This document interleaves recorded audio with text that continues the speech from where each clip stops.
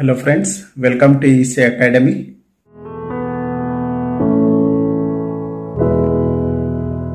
In this lecture, let us understand a problem on continuous time Fourier transform. Here, for the signal x of t, which is signum function, we need to find the Fourier transform and draw its magnitude and phase. The signal which is given is x of t is equal to signum function. So we know the signum function can be represented like this, where for t value greater than 0, the signum function will be having the amplitude 1. For t value less than 0, the signum function will be having the magnitude minus 1. For t is equal to 0, the signum function will be 0. Now this signum function we can represent it as 2u of t minus 1. We know u of t will be 1 for t greater than 0.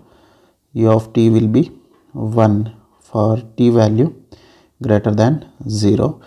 So for t value greater than 0, we can put 2 into 1 minus 1, that will be equal to 1. So amplitude of signal will be 1. When t value is less than 0, u of t will be equal to 0.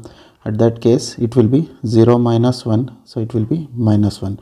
So we are getting amplitude as 1 as well as minus 1 from this equation. So that's why we can represent signum function as 2u of t minus 1.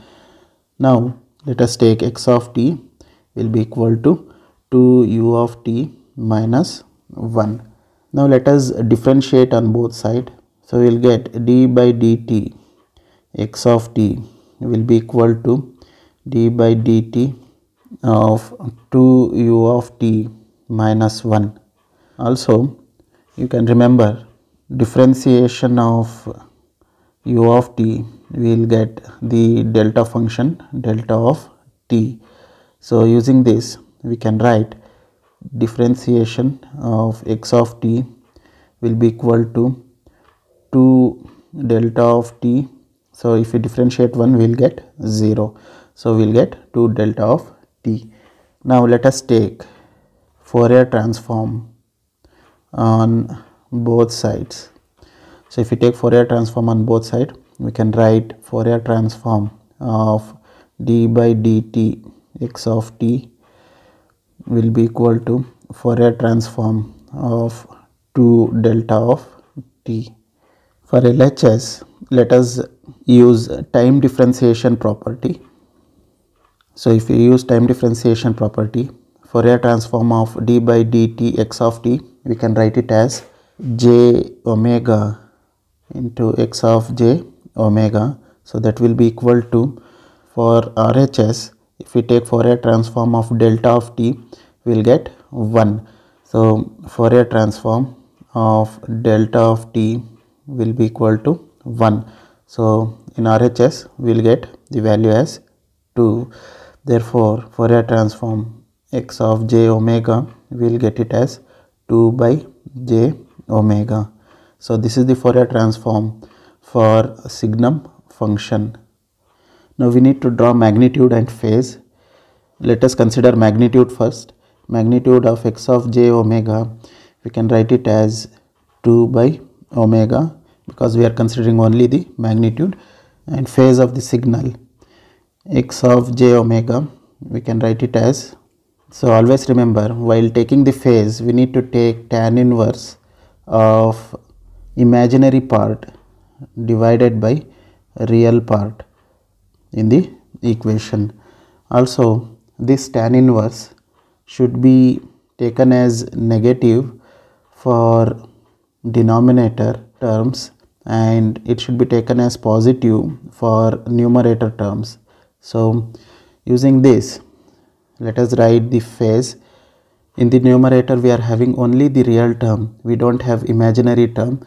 So that's why we will write it as tan inverse of imaginary term is 0 divided by real term is 2. So for denominator term we need to take minus tan inverse of, in the denominator term we are having only imaginary term, we don't have any real term. So imaginary term is omega here.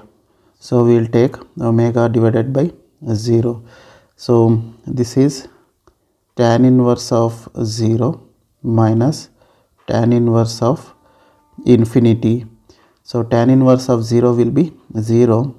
So tan inverse of infinity, it will be 90 degree.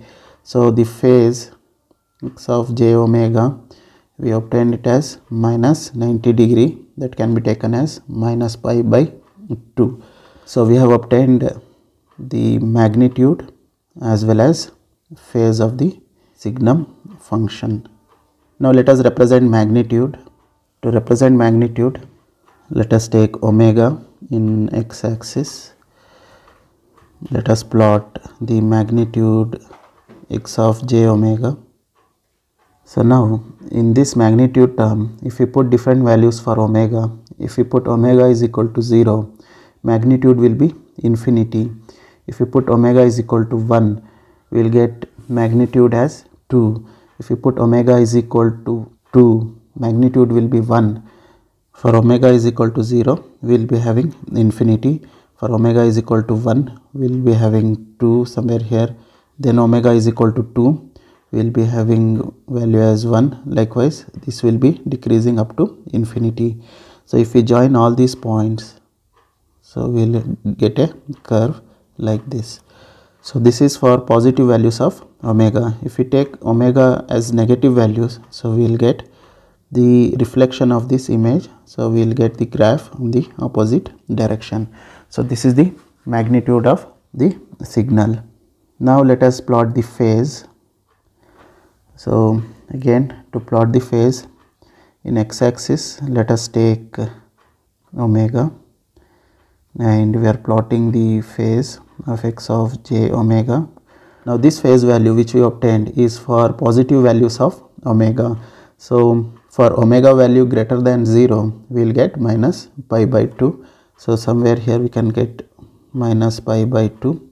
So for positive values of omega, it will be minus pi by 2.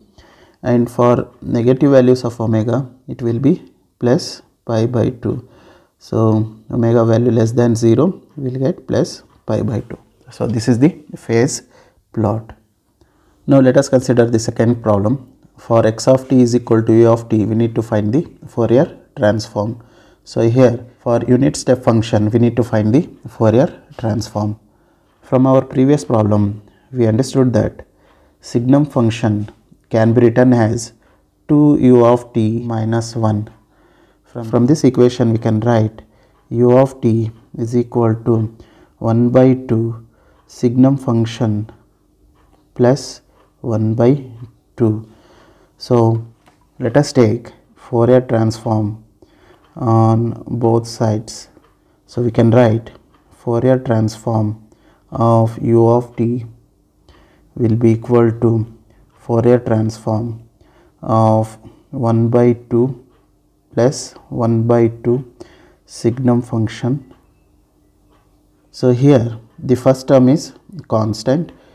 So from the properties of Fourier transform, if we are having a constant, for this constant if we perform Fourier transform, we will get constant multiplied with 2 pi delta of omega.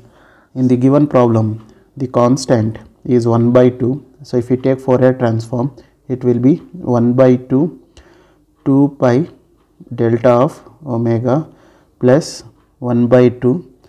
We know signum function. If we take Fourier transform, we will get 2 by j omega. So we can write Fourier transform of signum function as 2 by j omega. So here we can cancel out these two and these two.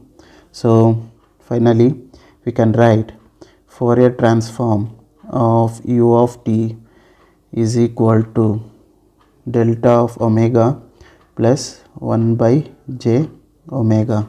This is about problems on Fourier transform. I hope you have understood the topic. Thank you.